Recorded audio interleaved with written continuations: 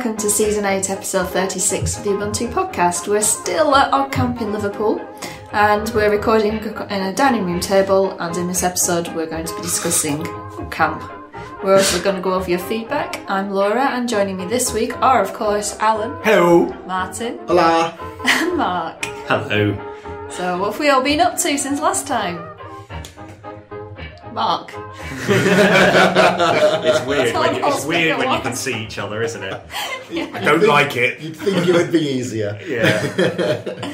I have been playing with KDE Connect. Well, I've not been playing with it. I've been using KDE. What is it? that? KDE Connect is a tool which you can install on your Linux desktop, laptop, whatever, and on your Android phone, and it connects your phone to your computer, which allows you to do things like have your notifications from your phone pop up as notifications on your desktop. It allows you to send files both ways. It allows you to have a synced clipboard between your phone and your desktop, which is magic. That's like proper convergence almost. Show your face. So it's as the name suggests, it's a KDE app, but there's also an app indicator which implements an interface to it on non-KDE desktops. So I could run it on like Ubuntu or Yes. Mate or whatever. Yes. You can. Huh. Yes. Now, the only drawback with the indicator at the moment is there's been a slight API bump in KDE Connect, and the indicator's slightly behind. So there's a couple of features that don't work reliably in the indicator, but they're aware, and I see that that's going to be revised. Cool. But it's like Pushbullet, but open source without going through a third-party service. Nice. Yeah, so you can connect. I think I've done it with my phone connected to the same Wi-Fi as my laptop. It's not connected directly to the laptop. I think you can also do it over Bluetooth if you've got decent Bluetooth support, Which we do now in 15.10. Excellent. So, speaking of convergence, Alan.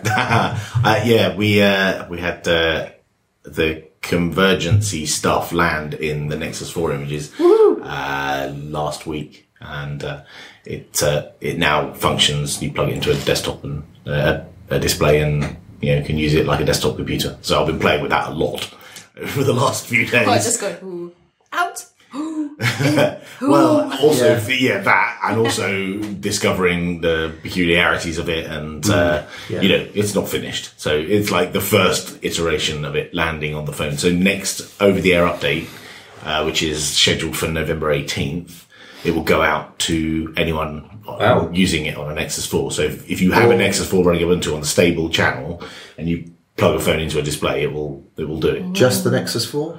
Only the Nexus 4 and Nexus 7 are capable of doing video out over the USB port. The other phones aren't wired up to do it. Right. Unfortunately. It's a bit of a shame. You say the Nexus 7 is capable? Yep. Does it works? Yes. All right, good. I wasn't being careful with my words there. Yeah, it was just, those two can, the others can't. Yeah, they've got the capability. And anyone in the UK who might want to try this, Argos are selling Nexus 7s for about £100 at the moment, end of line stock. So if you want to grab one quickly, then now's the time to do it. The Nexus 7 is quite good because it's tablet sized, so has a nice decent resolution screen compared to the Nexus 4. It's quite good. And that's what you've been demoing at Odd Camp? Yeah. Cool. And Martin? I have been preparing Odd Camp talks. Me too. Yeah. Yeah, in fact, we all presented Odd Camp talks We this did. year. We were good Odd Camp citizens, weren't We we? were. Maybe we should talk more about Odd Camp. That's a good idea. Let's do that.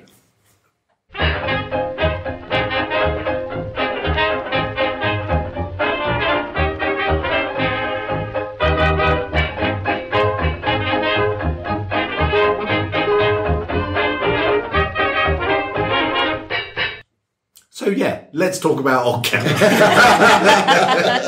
We all came to Odd Camp in Liverpool.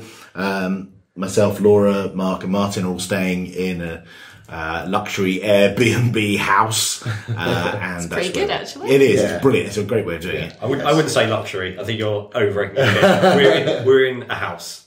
That's Yes. good. Okay. So it's in Liverpool, and the sponsors for the event were Entroware, who were there with their computers and Steambox and Steam Link. Not Steam Link, Steam Controller. Some of the stuff we've reviewed before on the show. Yeah. Hardware. Some stuff we haven't. Yeah. Ubuntu, supported by Canonical. And Fedora were also sponsors, so we had a table opposite each other. Yeah. You were Nerf gunning each other? No, we didn't Nerf gun. We did swap badges and pens as peace offerings. Play a game of football in no man's land. The Linux Voice guys were here. Yay. And obviously the Open Labs people who ran the event. Or gave us the venue for the event. Yeah. It really is an amazing venue there. Just because it's a university, you just have everything set up that you need for people to give talks and good spaces for people to mill around in. And it's a super modern building, so it's not like your kind of old 60s university building where you're sort of a bit porky like an old school or something. Yeah. It's just a really nice open glass, airy.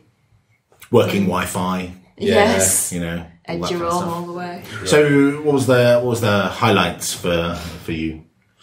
I did some interviews which we'll have in a later show. I did an interview with Entroware about the hardware which they're bringing out now and their Steam box. Nice. I also spoke to a bit about what's involved in making a Steam box. And I did an interview with Ragworm, who've been exhibiting at Camp for several years now, who make PCBs bespoke for hobbyists and other people about what they do. They make all the Pimerinis. Yeah. Oh, really? Yeah. Oh, right. Yeah.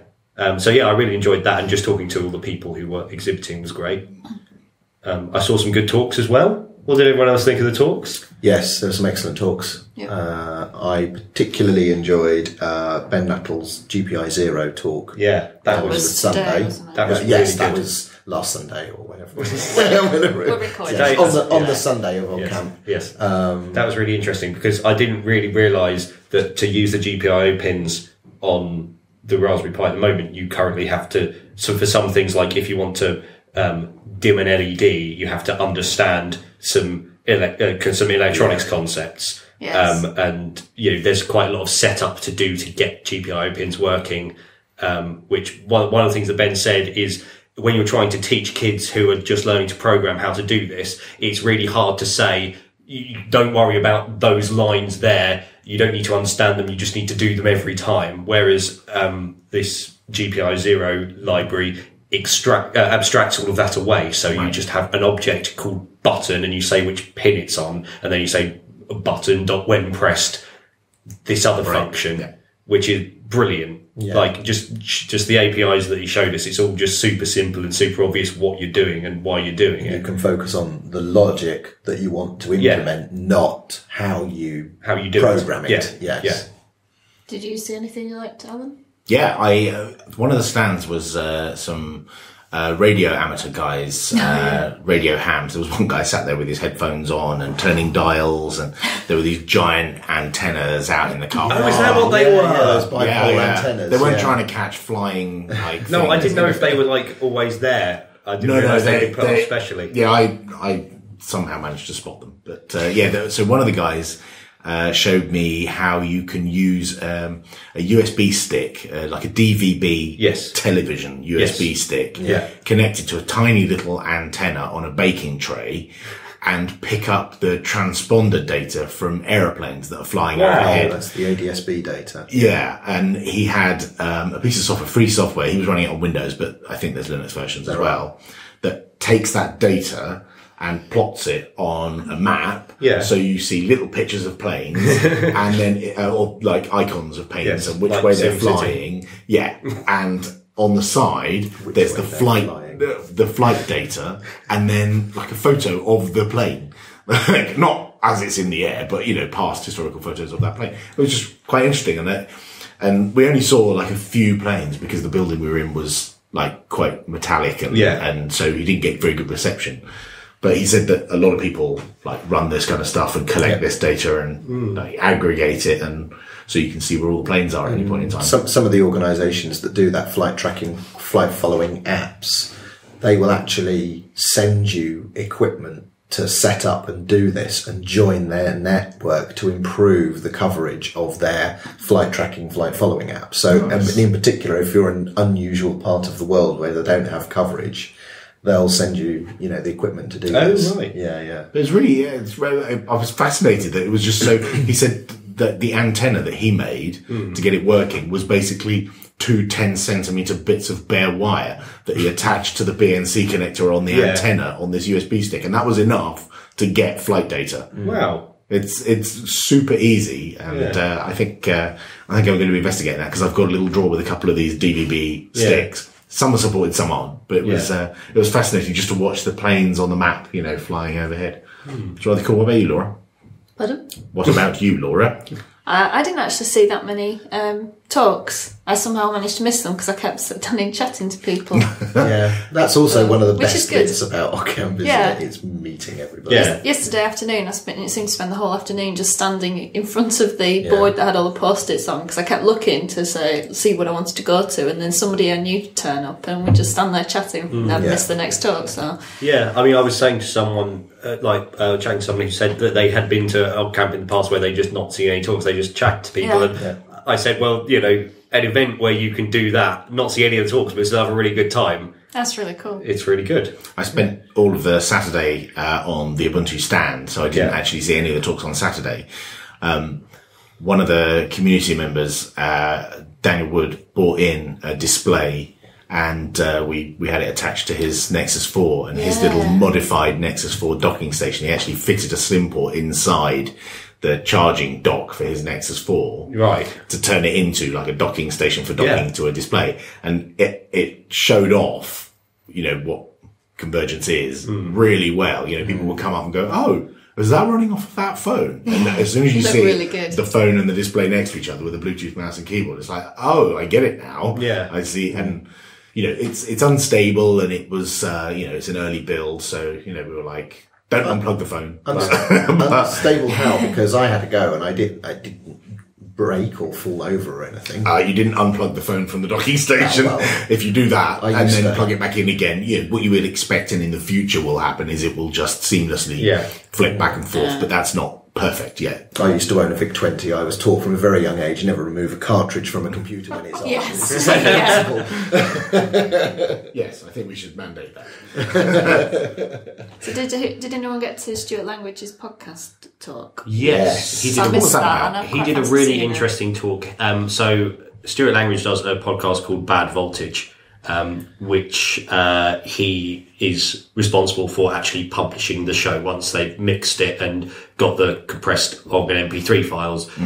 They publish it in several places, including on a WordPress blog and on YouTube. And there's a few other things they do as well. Now, he doesn't like doing the same thing twice if he can get away with it. So his rule is that if he has to do it twice, he writes a script to do it.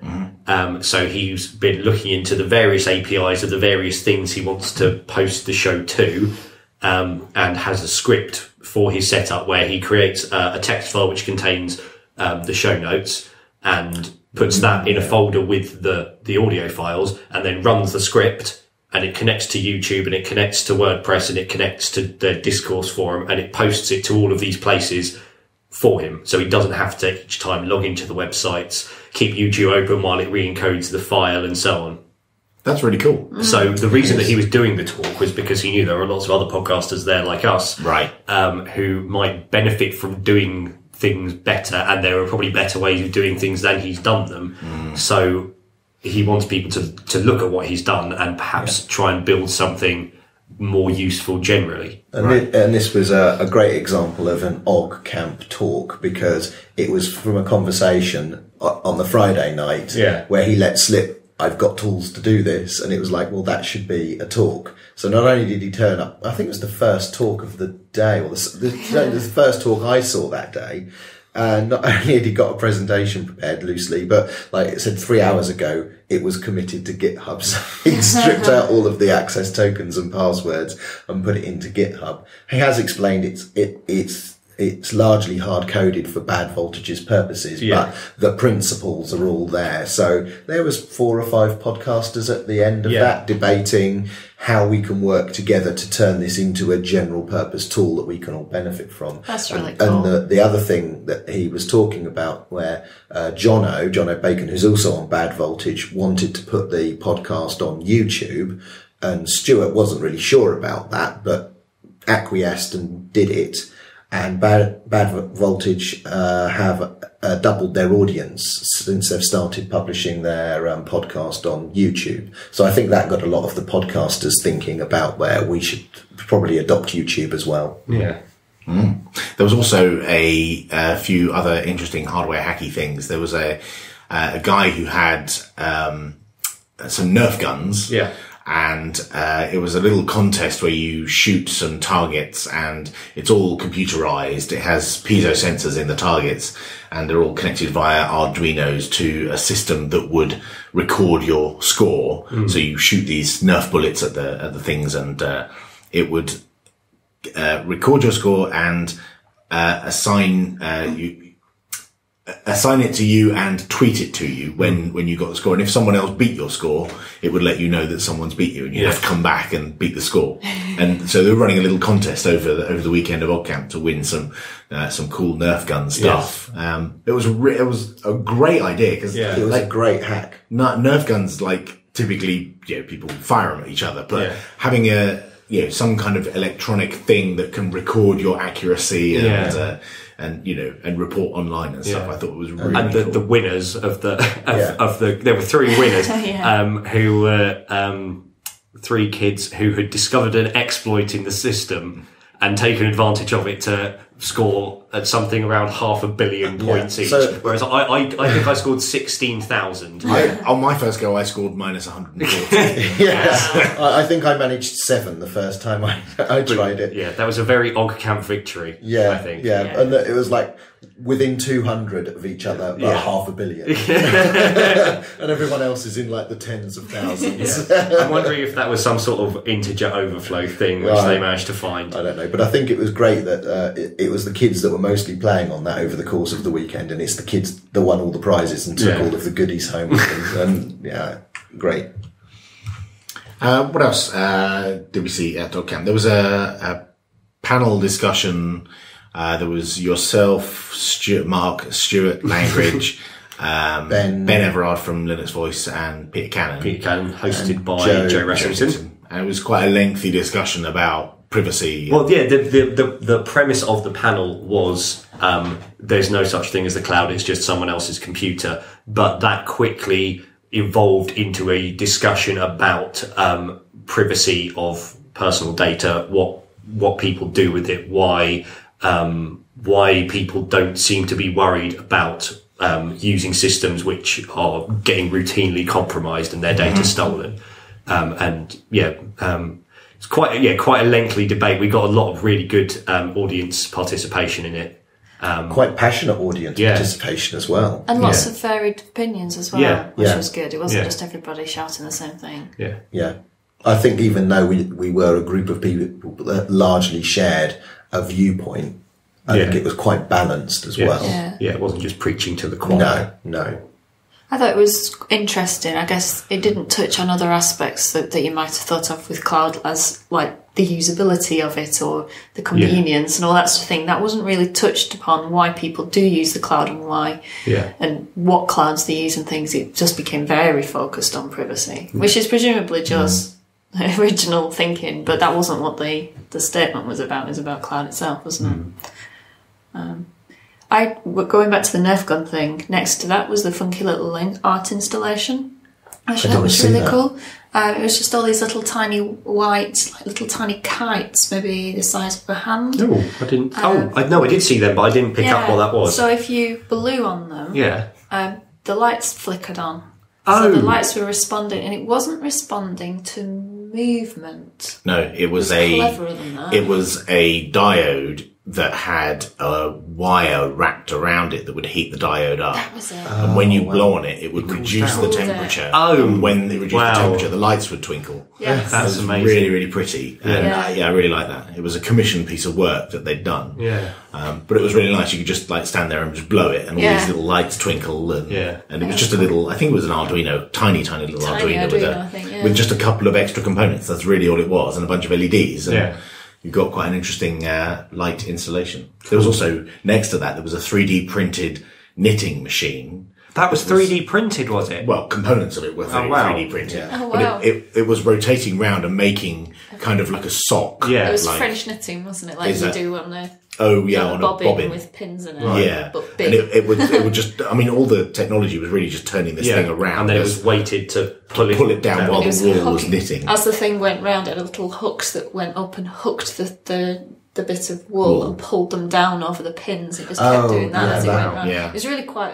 mesmerising. It It watching was. You could just sit and watch it for a very long time, and then every so often they have to stop it when there's a dropped stitch partway around. They have to stop it so it doesn't all tear apart, and then fix it with little hooks. But it was quite interesting that you know once they built this thing, he said we're not actually sure what we're going to do with it. Create massive socks. Yeah, no, Sometimes it's not the Stockings, destination; Christmas it's just the journey. Yeah. it was excellent. It was really nice to see a diverse set of projects. Like you know when you go from radio hams to you know PCB printed circuit boards to knitting and Nerf guns and lights and. Board games as well. There was someone there who he has a company or project called Tangmu Games. So he does papercraft, like paper toys, but he also designs games. And so he did a presentation about a game which he describes as a cross between Consequences and Pokemon. And also Neither of which I played. So. and also a board game he's made called Bar Boom Sheep, where you play as a tank trying to protect a meteorite from exploding sheep, along with other people, but you've also got to try and steal the meteorite at a certain point in the game. It sounds brilliant. Yeah. Awesome. So were there any other talks people went to?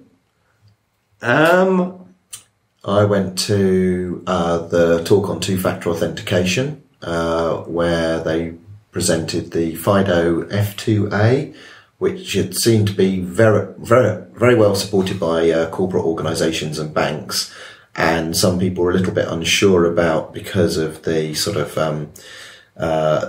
organisations behind it. So I think this was another one where the idea had been sparked by a conversation the night before. So John Spriggs did it with another guy. I'm sorry, I don't know his name. So Speaker 1 presented the F2A stuff, and then John Spriggs was presenting Squirrel, you know, an open source equivalent that did the kind of same thing. And that was a good one. So this was looking into passwordless, you know, authentication and things like that. Cool. I think that wraps up everything about OggCamp. Yeah. Except the beer. We had a lot of fun.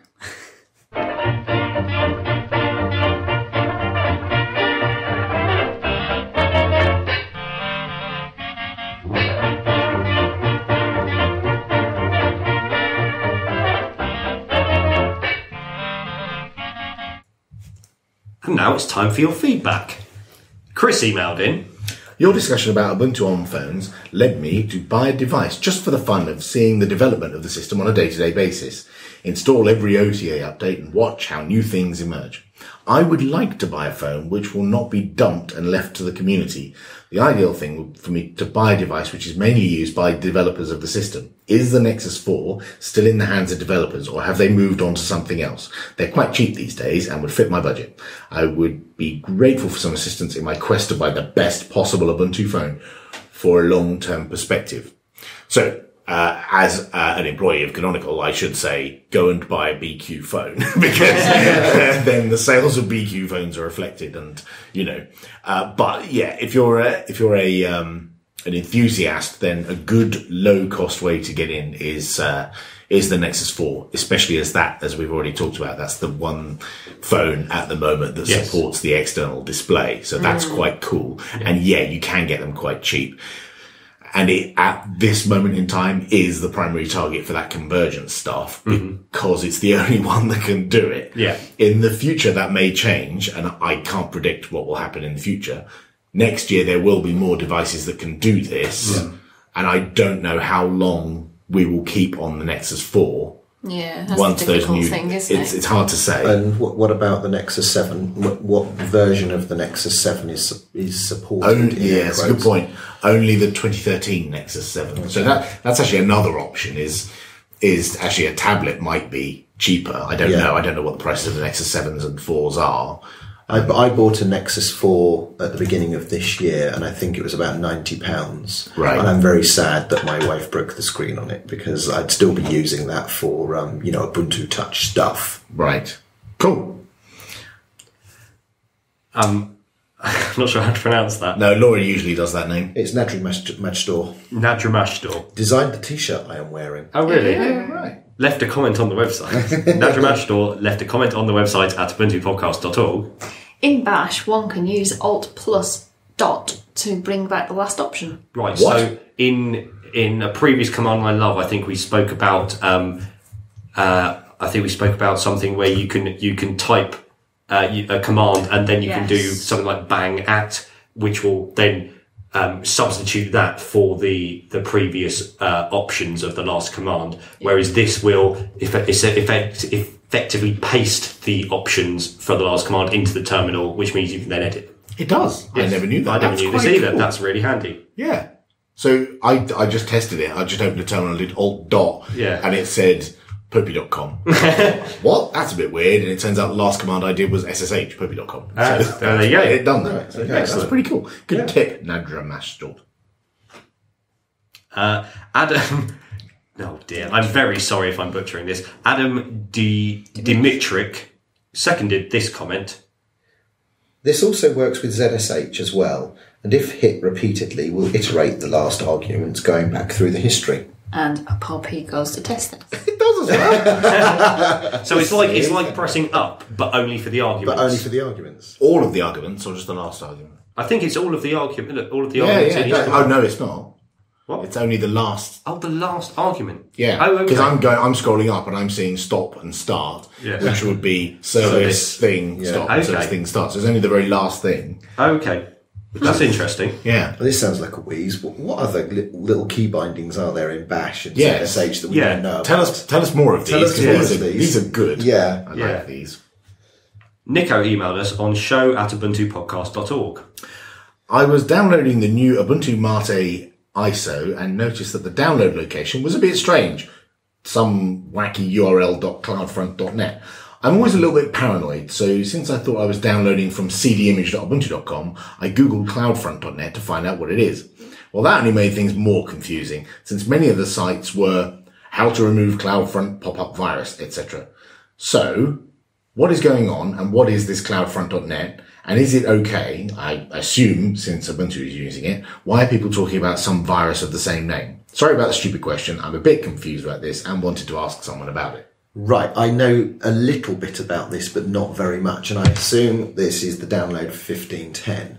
But when the release of 15.10 happened, there was about an hour where it all went wrong. Oh, right. And people at Canonical were putting their pants on the outsides of their trousers and fixing stuff to do with the mirror network that hosts the ISOs. Right. And I think this is using CloudFront to orchestrate all of that mirror replication. So depending on when you actually tried to download the ISO, which you're quite correct, should come from cdimage.ubuntu.com, it was broken for a bit. And there was a message going out saying it's all fixed now. And I took them at their word, and then noticed for Ubuntu and Ubuntu Mate it wasn't actually fixed, and then somebody else did some more tweaking and it all worked again. So there was a small period where it was a bit weird, but it's something to do with the mirror network is orchestrated and managed. Right. So during the release, one of the steps that the release manager does is tell the IS department to push the images to these cloud providers so that they're cached and we don't, kill our servers with all the traffic that's coming on release day, which, used to happen sometimes. Yeah. So yeah, thanks for that. And finally, Enrique from Southwest USA left a comment on our website. Love your show, though I didn't understand when you guys were talking about some sort of popper that you can put in the microwave instead of frying. As we say here in the States, we don't have that there food in this here place. I should probably elaborate on this a bit further. I was talking about poppadoms. When, at least in the UK, when you get a curry, an Indian style curry, you tend to get a bag of poppadoms with it, which are these big sort of crispy bread things No. What's it made of? It's made of chickpeas flour or maize. Yeah, it's basically a flatbread which is fried and goes really crispy, and you dip it in mango chutney and other nice sauces as a sort of accompaniment to your curry. Now, the way that these are normally made is they're made in they're nice and flat, and then you pop them in a frying pan full of hot oil, and they go all bubbly and puff up, and then you let them dry out and they go all crisp. My discovery was that if you put them in the microwave, they also puff up and go bubbly and crisp, but without all of the oil and having to wait for it to dry. I was surprised that I don't know, maybe it was a sarcastic comment, but surprised that there was probably they haven't had poppadoms over there, or maybe we just didn't pronounce it well. Very it wasn't very clear. Yeah. I think that's all of the feedback. We love getting your feedback, so please send it to us. Even the pointlessly mean stuff makes us laugh.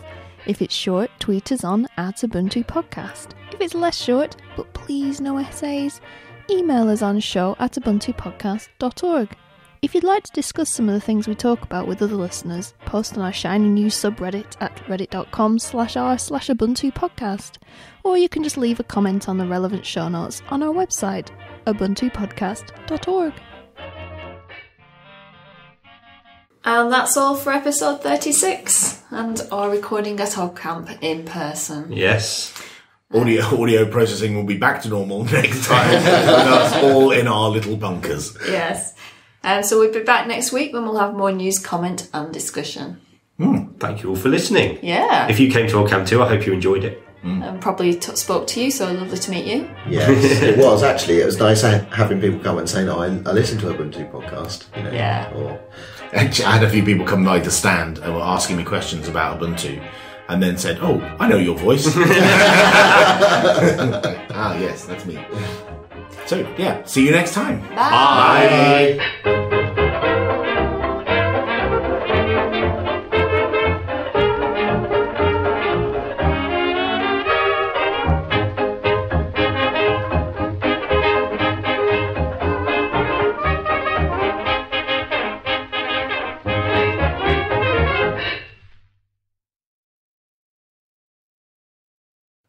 And stop recording.